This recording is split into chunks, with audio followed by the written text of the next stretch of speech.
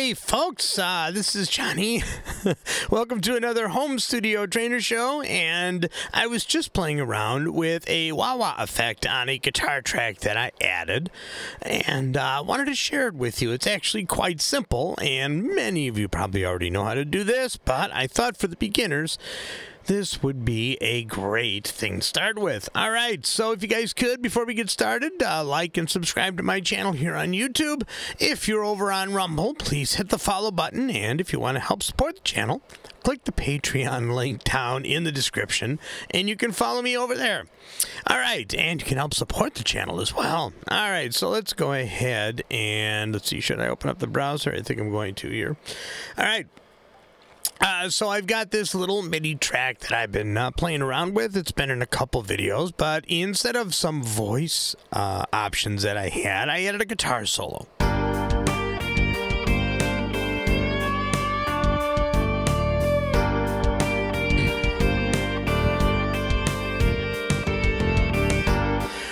So when I was going through this and I was looking to just kind of play around with it, I opened up Ampire and I noticed there's a wah pedal here. So I'm going to actually try this here. Let's see. I'm going to turn it on and I'm going to practice with it.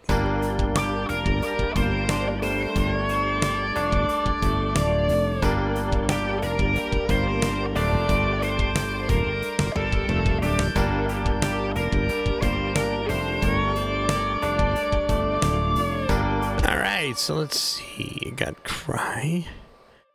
Oh, I've never actually used any of these. Let's see. I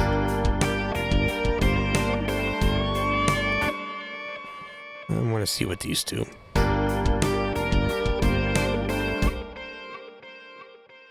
Gonna have to get with a real guitar guy to see what these other options are for here. I like the cry setting. All right, so I want to actually write this automation to the track. Now you can see here very, very lightly, these are all of my pitch bend automation. So how would I actually add to this? Well, I'm going to go right to the knob. I'm going to right click and I'm going to say edit automation, wah-wah pedal.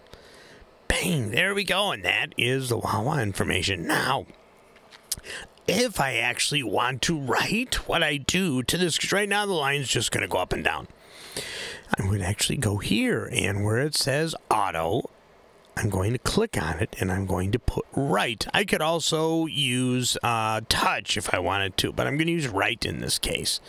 So now, watch what happens.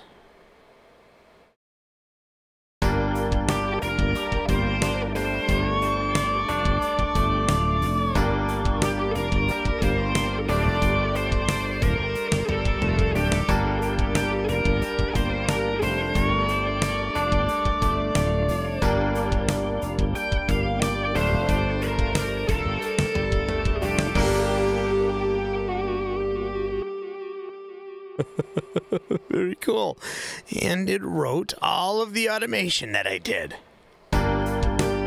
Whoops. Okay, you see what happened there?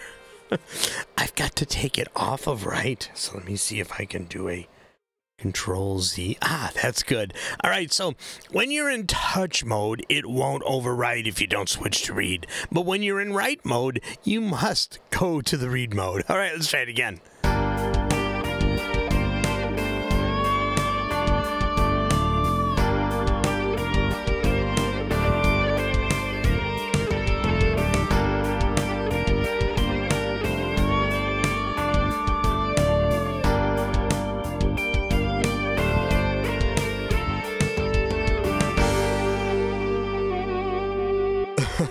Very cool. I do like the wah option at the end, but I'm not quite sure I like what I did with the pitch bend automation vibrating at the same time. I'm going to quickly show you how to fix that. So let's actually go off of automation mode there. I'm going to double click. And I am going to see if I can get my automation. Now, where's my automation? There we go. All right. I clicked on the little squiggly line here. All right, so I want to go to the pitch bend. There it is. So I want to get rid of this so that only the wah vibration shows. So I'm just going to highlight this. I'm going to right click and I'm going to say delete. Boom, done. So now that that is done, if I go back to the automation mode here, now at the end we should just hear the vibrating of the wah. Nice. Just like that. Excuse me. So it's important to understand that with certain automation options, it depends on what view you have. So I decided to actually put this view for the wah up, and you can see in the background, you can see the automation for the vibrato.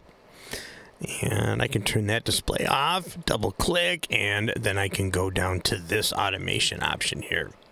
So I hope that that makes sense. Anyway, that takes care of that. I got a nice little wah segment on my guitar track. Hopefully you guys found that helpful, and I will see you all in the next video.